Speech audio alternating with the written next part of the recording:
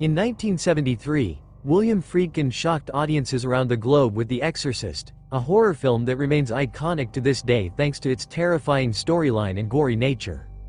The filmmaker died aged 87, but he leaves behind a lasting legacy as one of the most influential horror auteurs the world has seen.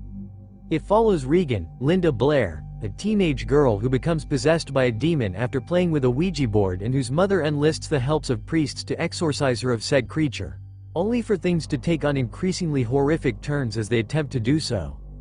From spinning heads to profanity-laden demonic rants, The Exorcist has paved the way for the genre for years to come, with sequel Exorcist, The Believer out now in cinemas. While the original film was scary for viewers to watch, the making of the film was not devoid of its own share of horrors. Friedkin was said at times to be a terrifying presence on set in his own right. Sometimes he would slap actors before takes so they would look angry, in others he would shoot a live gun in order to make their shocked expressions seem genuine. He also insisted the set was refrigerated for the film's exorcism scene so that the cast's breath was visible on camera, adding to the horrifying nature of the movie. All of this led to the director being called a maniac by actor Ellen Burstyn, per The Independent, who played Regan's mother Chris McNeil in the horror flick.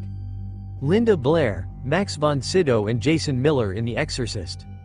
The director's unusual tactics aside, when The Exorcist was being filmed there were a number of strange occurrences that happened on set as well as some that happened afterwards that has led to the popular belief that the movie was cursed. One such instance saw the set of the McNeil home catch fire and burn down with the exception of Regan's bedroom, which was untouched by the flames. It was an uncanny event and led to production being shut down for 6 weeks. In the end, Jesuit priest Father Thomas Birmingham, who was a technical advisor on the film and also appears in it, agreed to perform a blessing on set as a means of settling apparent malignant spirits after a request from Friedkin. Max von Sydow. In addition, there were a number of crew members who suffered injuries during filming, but the most famous of them happened to Burstyn. Burstyn suffered a permanent spinal injury whilst filming a scene where her character was thrown from her daughter's bed. The rigging that she was attached to had pulled on her harder than expected, which meant that when she fell on the ground the actor hurt her back severely. The horrifying scream that Burstyn elicits in this scene was a real reaction to the pain of her injury, and Friedkin kept it in the movie. In an interview with the Huffington Post in 2014, Burstyn said of the scene, "Billy is one of those directors that is so dedicated to getting the shot right that I think some other considerations sort of fall by the wayside sometimes.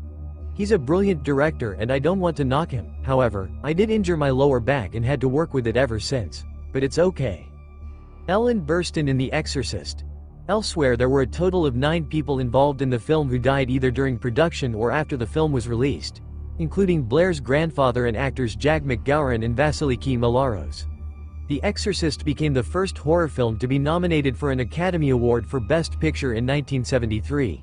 And though it lost out to The Sting, it will continue to be seen as one of the most influential films ever made. Thank you for watching.